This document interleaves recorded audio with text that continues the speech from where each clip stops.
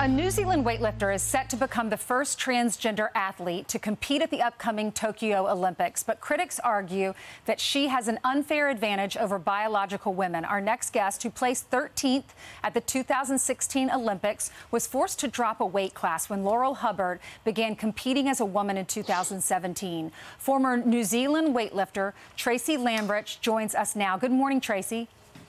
Good morning. Good morning. Thanks for being with us. Congratulations on making it to the Olympics. Oh, thank you very much. It was quite an exciting time. I'm sure. Now, you know Laurel Hubbard, right? Yes. And how did that affect you when she wanted to compete against you? At first I was pretty angry, pretty upset, pretty disappointed. There were a lot of emotions, but I really wasn't that happy about it. The way I found out was via a phone call from my coach at the time.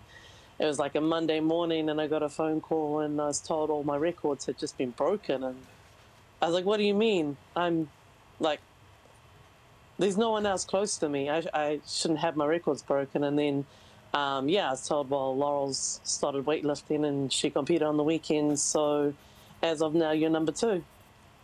Wow. So that forced you had to go down in weight, right? Well, I was told by the national weightlifting body that I either needed to drop a weight category or look at retiring, because the competitions we were looking at qualifying for, you could only send one per nation in the body weight.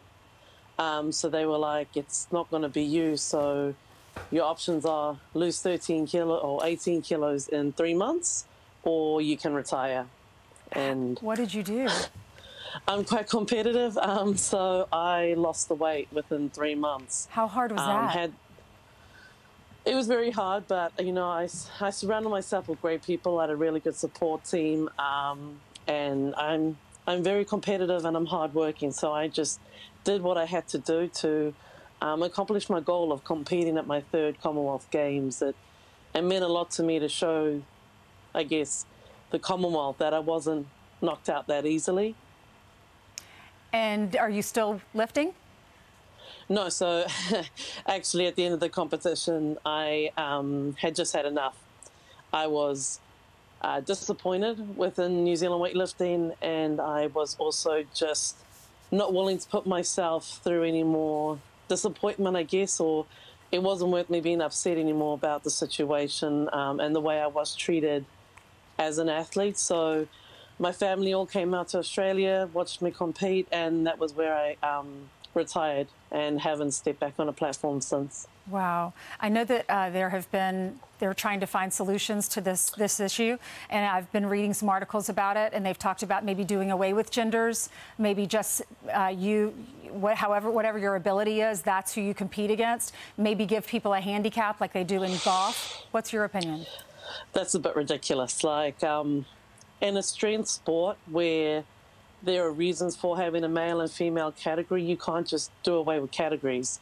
I look at a lot of the young athletes around us. There are 14, 15-year-old boys lifting what our females lift, that are, you know, these boys are at a lighter weight category. So it's honestly just going to knock women out of sport. Women are not going to want to participate in something where there is an opportunity for them to, you know, win medals or go to international competitions. Just, yeah, you have to have the categories. There's no other way around it. Tracey, we wish you all the best. Congratulations on your accomplishments. It's amazing. Thank you very much. You're welcome. Lots of hard work. Hi, everyone. I'm Brian Kilmeade. I want you to do me a favor. I want you to click to subscribe to the Fox News YouTube page. This is the only way that I know for sure that you're not going to miss any great commentary, any great news bites, any great interviews coming your way on Fox. You can get it all here on YouTube. So subscribe right now.